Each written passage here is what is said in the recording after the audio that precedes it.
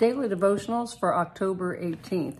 Today's scripture reading will be Amos 7, verse 14 and 15. Then Amos answered and said to Amaziah the priest, I was no prophet, nor was I a son of a prophet, but I was a sheep breeder and a tender of sycamore fruit. Then the Lord took me as I followed the flock, and the Lord said to me, Go, prophesy to my people Israel. Now, clearly,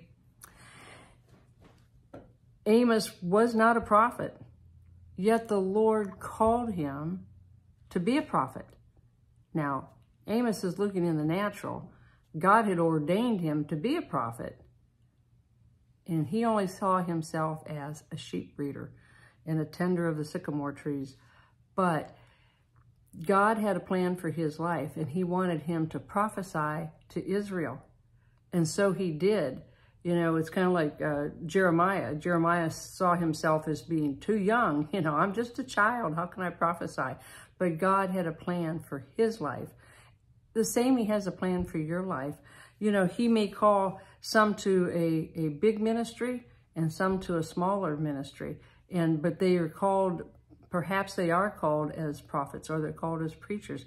He may call you to speak prophetically to just one person, but you must do that. As the Lord calls you, you must go and do what he's called you to do. So it may be just to release a word to a neighbor, to someone at the grocery store, wherever it is, whatever it is he's calling you to do.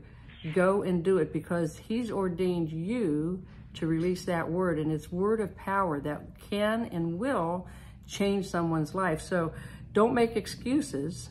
Okay, make them to yourself, but go and do what God has called you to do, because it's full of power and it's full of life, and it will give life to those who he's ordained you to touch. Okay, I know some of my experiences, they were like, Lord just sent me somewhere, and I went in obedience and not having a clue what I was doing. But when he gave me a word to speak to someone, it oftentimes was life-changing. They were waiting for a word from the Lord, and several times it was that person was going to commit suicide. So, you know, just in obedience, your prophetic word can make a big change for anyone and everyone.